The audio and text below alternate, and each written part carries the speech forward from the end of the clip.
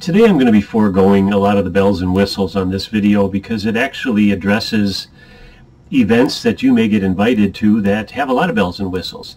And by that I mean it seems to be the season again. I know I'm getting a lot of invites, and so are a lot of people I know, to those free dinner seminars. And to be clear, I'm not suggesting that they're all negative or to beware. There are some very good educational sessions that you can attend. All I'm recommending is that you do your homework.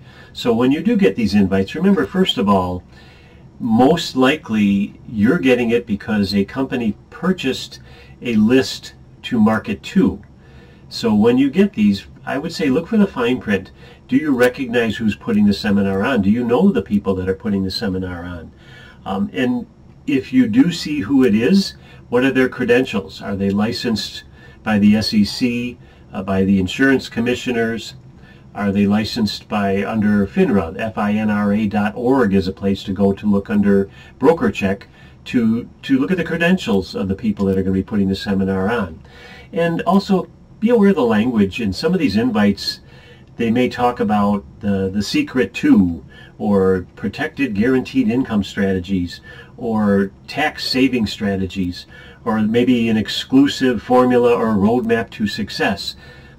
All of these may be perfectly legitimate, but my recommendation is if you do decide to go, ask first who's putting it on, what are their credentials, and ask what is their end game. In other words, and there's nothing wrong with presenting an idea in the hopes that you may want to do business with someone. But ask what that is. Are they trying to sell a plan, sell an annuity, sell an investment strategy, or just work with you as an advisor or another professional in another professional capacity? So if you do go, I hope you enjoy your dinner, but please go armed with a lot of questions, and make sure you're well educated, and don't forget dessert.